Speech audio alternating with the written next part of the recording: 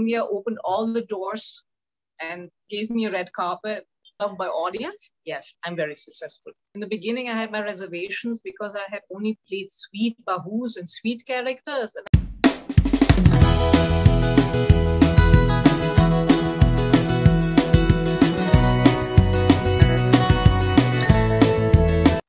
Hello everyone, welcome to Success Stories, Season 2, a talk show presented by Trident Communication in association with World Humanitarian Foundation. I'm Sneha, your host for today, and our guest for today is Suzanne Bernert.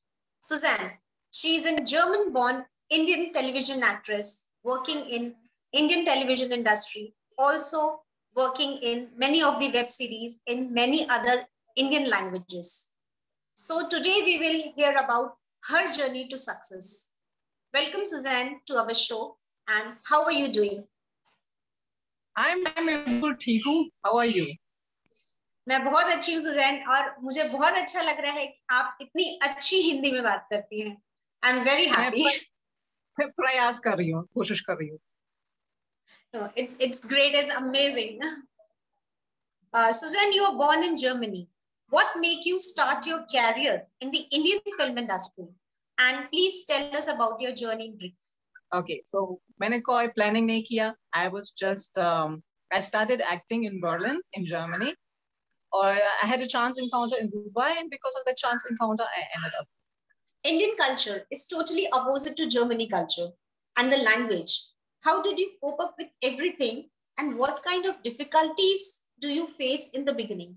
So it was not the culture difference as such. It is not a thing about the culture difference. It was more, I had difficulties with set ka khana, the timings of the shooting, the heat, because you're shooting, and when shooting is going on in some locations, of course, you can't have a fan, you can't have AC.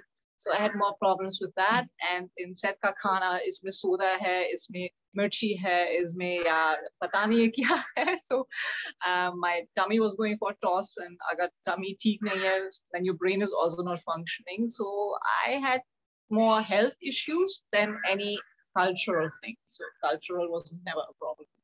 Suzanne, you have a very good command on Hindi. You can speak very well. So how did you learn? Like, आपने कैसे सीखा हिंदी बोलना? And did you find any difficulty in learning the Hindi language?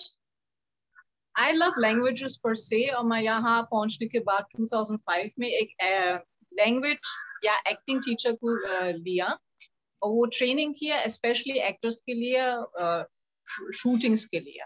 लेकिन वो कभी एक foreigner के साथ काम नहीं किया. He was specializing NRIs, वो आते हैं यहाँ शूटिंग के लिए, उन्होंने को training the, like Katrina Kaif for example. तो I had the same teacher, उन्होंने मेरे साथ क्या नहीं किया, वो 3 महीने इतना जबरदस्त किया. I was like completely in shock. And क्या मुश्किल है देवनागरी हल्का सा पढ़ने में, ये मुश्किल है मेरे लिए. मैं कभी कभी नहीं समझ सकती हूँ ये अभी ये हिंदी शब्द है या अंग्रेजी शब्द है. ये सबसे बेस्ट है अगर मैं कुछ पढ़ने की कोशिश कर रही हूँ और शायद 2 मिनट के बाद अरे ये तो अंग्रेजी शब्द है, मैं क्या I was trying to figure out what Hindi word is this, and I'm trying to read it in Hindi, and I'm like, what is this? What is this? And suddenly I'm realizing, oh yeah, this is a English word written in Devanagari. So I still have some issues more with the reading, and I can't write in it. Lekin Akasa Bachi to I can talk to people. So it's a beautiful language. It's a beautiful language, and it doesn't have such a difficult grammar. And सबसे best है, the way you write it is the way you read it. Read it, so yes. ऐसे हाँ अंग्रेजी में है या German में है, ऐसा नहीं है. You just read what is written. So how does industry treated you? Like, how did you get your first assignment? That was this chance encounter in Dubai. I met Ajay Sinha there through a production controller, a friend of mine, Rajputran. And Ajay Sinha was a director of Astitra Ek Prem Kahani and Hasrateen and many, many other successful TV shows on Z. And he shot a movie in Dubai with Om Puri and some other actors. And there was a very small character in that. And because they needed a foreigner for that, I got the part. And Ajay and I, we clicked. We started like, we had a common interest. I liked sitting next to him, seeing how he's doing the shots and how the acting is happening and how he's directing. I have a lot of interest in the whole process, not only the acting, but camera work, lighting. So I spent time on the set even when I was not shooting. And we bonded, and he invited me to come to India, and I stayed with his lovely wife, Sangeeta, and his son. And we became all friends. And I had my first holiday here, September 2004. And after that, I flew back to Germany. And in December, he called me and he said, "You've been on the set of Astitva." I said, "Yeah, you like it?" They're all lovely people, Andre. They're all lovely people. There's a character coming up in the show. And my heart was just bursting. I was just like, oh my God, all my dreams are coming true. So my first stint I had I shot in Mumbai, but I also shot in the UK. So my character's name was Catherine, of course. Every foreigner, they love to give the name. Catherine is very popular. And so that was my entry in the Indian television industry. I will never forget, I was in Southall. We had shoot there. And we were staying in Southall, and I had one day off. And I was roaming around with Alugnath's wife. And we went to the shoe shop, and I was looking at some chocolates or something, I don't remember. I just remember that the telecast had started. And somebody was coming and looking over I was looking at shoes, and they were poking over, and they were like, "Aren't you Catherine from Astitva?" And I was like, "That's me." So that's one of my fond memories. Yeah, it was great. It must be a very like amazing feeling, no? The people are recognizing you from your character. Yes, it is. It is you feel very happy and very humbled at the same time that people actually, they recognize you. And I always wanted to be an actor from the age of 4. And I had a lot of not from my family side, but I had some problems getting where I wanted to be with the acting. And India opened all the doors and gave me a red carpet, and then people giving me so much love from the audience side. That was and is still amazing. And so, Suzanne, who is your biggest support, or who is your inspiration to be here where you are today? Support, always my parents, both of them. They even I remember this. My mom used to drive me to ballet classes. My dad used to help me and get me to places where I wanted to be for acting, school plays and stuff. But my first play, my mom was super excited. I was so nervous. I had gotten fever actually. So on the premiere night, I had 100 and something performing. So it was all a little a blur. But I remember my dad afterwards, he was only concerned that I don't fall off the stage. Yeah, it was it was like a 350, 400 seater. And we had this double stage, an upper part and a lower part. And he was worried that I will not know where the stage ends and I will fall into the audience. So that's my dad for you. Very proud, very happy. And that was in 2001 in my first play and professional play. And that is also a very sweet and fond memory. So we all have ups and downs in our life. So how do you deal with your ups and downs in so many years of your career or your personal life? We had a very tough patch, Akhil and I, both of us, my husband and I, when work just dried up in between. We had a phase where nothing happened and we didn't get calls, and I don't know what happened. We both had successful shows. 2011, we both were very busy. I shot a movie, a Bollywood movie. I did a Marathi show. I was in I think a Z show. Jeevan Sathi, great characters in it. It was a fantastic show. And Akhil was working in Uttaran, and he was in another show as well. And suddenly 2012, everything went absolutely quiet, like some shayantra happened hamare piche. They have the whole industry decided, let's not call them for 1 year. I'm like, what's going on? And then Torasa, 2013, I got some work, and then Ashok came in 2014.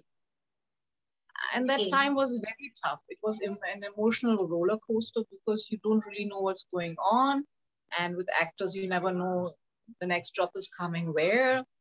And now in this pandemic, I turned to Sadhguru, what helped me, yoga and meditation. So that was my saving grace in all of this. Taking the line, the only way in is, the only way out is in. So yeah. When you can't go out, go inwards. Yeah, go inwards, because I saw that whatever coping mechanisms and techniques and things I had to cope with ups and downs in life, they were not working. 2012 and 13 was really, really tough. And I thought, no, this is not the way to handle it. And his approach of telling you how to do it and the techniques he gives you, that you know how to do it yourself. I don't have to go anywhere. I don't have to talk to anybody. I don't have to ask anybody. I just turn inwards and I know exactly how to get to a point where I'm feeling calm and blissful again. And that's amazing. That just opened all the doors, sort of, and becoming really, really happy. Okay, yeah, that's true. That's true. That is the way of dealing with our negatives and all the things to cope up with the difficult times, actually. So, Suzanne, it has been long time to you in this industry. आप अपने कुछ favourite TV shows के नाम हमको बताना चाहेंगे, like our viewers जिन्होंने वो नहीं देखे होंगे, like all of your shows you have done so far?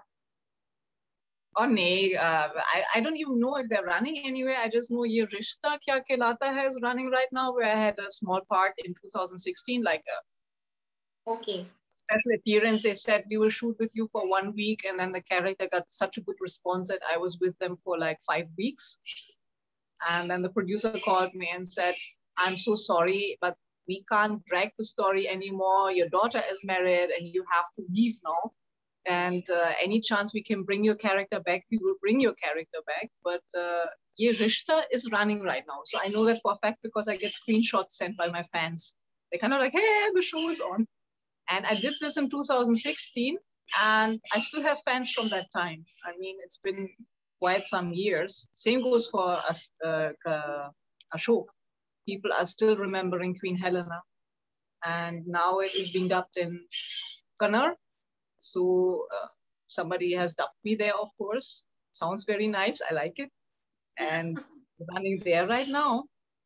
Otherwise, I don't really know where things are running right now. My web series State of Siege about the Mumbai terror attacks is on C5. So is Accidental Prime Minister. Acha, Akhil and I, we did one show together that came on Didi, and they have uploaded all the episodes. Mera Dil Divana. So that's a show where we both were working in the same place, and that was fun. It's very rare that a husband and wife can go for shooting together. Usually that doesn't happen, and that was a fun thing to do. Okay, great. As an actress, you are doing many roles. So which role you find more challenging, like a role which has a positive, which is a positive character, or the role which is more negative character? So which one you find more challenging? I played basically only one negative, and that was in our show. And I had, in the beginning, I had my reservations because I had only played sweet bahus and sweet characters. And I was a little like, oh, how will audience react to it? And I want to be only loved, kind of a thing, you know, I don't want to have hate. Even though that is a badge of honor if your character is so convincing that people start hating you. So I was a little hesitant doing this character, but it was a character of a lifetime. And besides the difficult things, language was mushkil. Yeah, it was a very difficult Sanskritized Hindi. ऐसे मैंने अभी एक शब्द इस्तेमाल किया, षड्यंत्र. Yeah, षड्यंत्र ऐसे शब्द है जो normal जीवन में नहीं use करना है. Yeah. Or shooting के बाद, I was coming and I used to tell people उसके पश्चात, because I got used to that kind of a language. And then I used to be like, why are you using that word? I'm like, okay. So, but Every character has its own difficulties, especially in the beginning. If you start the character, if you start a new journey, yeah, you might have seen that in other TV shows. Like we are just watching a show called How to Get Away with Murder, and the actors are growing. I can literally see from the first season how much, except for Viola Davis because she is a rock star, but I could see all the young actors that were casted. They have all this graph growing and growing and getting better and better. And it's so lovely to see it. We're now in season 4. So I think what happens, the longer you do a character and the more the story evolves, the more you get comfortable in it, you start growing into the character, more colors are being given to the character. So that is a very interesting graph if you can get that, if you do something so long. And that sometimes is a little lacking in Indian television, that especially the goody-goody characters, they don't have that much of a graph because they're only good. And the only characters that they're playing with are the negative ones. Yeah. Again, example in our show, Queen Helena, the creators were talking to me and said, okay, we will try to make your character more hated. So we're having this idea about you and your son and you have to kill him. And I was like, what? Okay, you want more hate? Fine, let's do that. It's their product. I'm the actor. Yeah? If they want to take the story in a certain direction, I can understand it. I was like, yeah, it would be interesting to explore this as an actor, how and all this. But then what they did is they introduced all the flashbacks why Helena is the way she is. Okay. And they gave so many reasons and so many stories that people were like, oh, poor Helena. I was like, okay, that backfired big time, yeah. But I feel sometimes Indian television has a one dimension or two dimensions, and they could, like, my character was modeled on Cersei. So I said, so do I get a lover in the show? And they're like, no, your mothers can't have lovers. And I'm thinking, okay, we need to evolve out of this, at least in web series, because saying that a woman cannot have a lover or be in a relationship just because she's a mother, I think that is in 2021 is not working anymore. But okay, that's just my point of view in that respect. But a little bit more colors, you know, have a good character, but a good character also can flip out once in a while, yeah? So you want a little bit of a color, a kaleidoscope, different angles. Makes a person more interesting. Great, yeah. As you told about women situation, so what do you think about women all over the world, like situation of a woman or what woman thinks? Is it same like in the globally in India, or it is different in the Germany or anywhere else in the world? Situation of a woman is depending on in what social society she's living, but the female energy is the same. So I think that females are everywhere the ones who are nurturing and caring and loving, and also working and doing and making things happen.